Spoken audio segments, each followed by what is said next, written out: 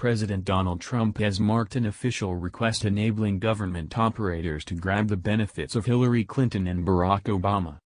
In the December 21 official request, Trump has announced that extreme human rights misuse and defilement have achieved such extension and gravity that they undermine the dependability of global political and financial frameworks. "I therefore announce a national crisis to manage that danger," Trump said.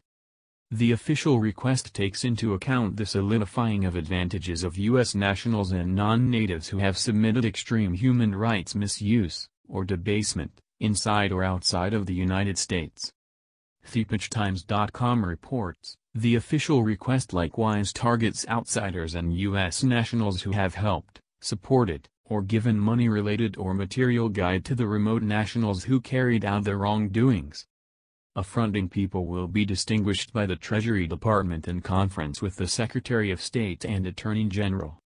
The official request targets people, elements, and government authorities.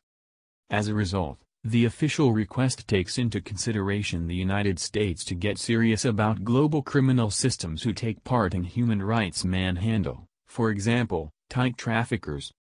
It additionally enables the United States to target people inside administrations who have submitted human rights manhandle, for example, in China or North Korea.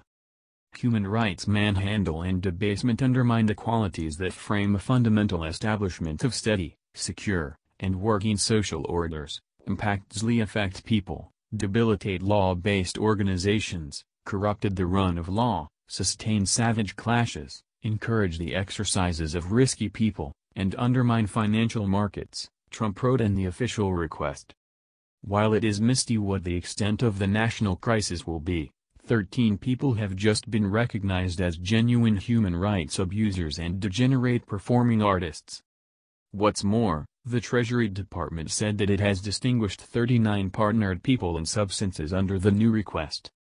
Among those at first focused by the offense is Zhao Yan, who was the executive of the Beijing Public Security Bureau Kaohsiung branch. Amid Zhao's residency, human rights lobbyist Cao Shunli kicked the bucket in detainment in March 2014.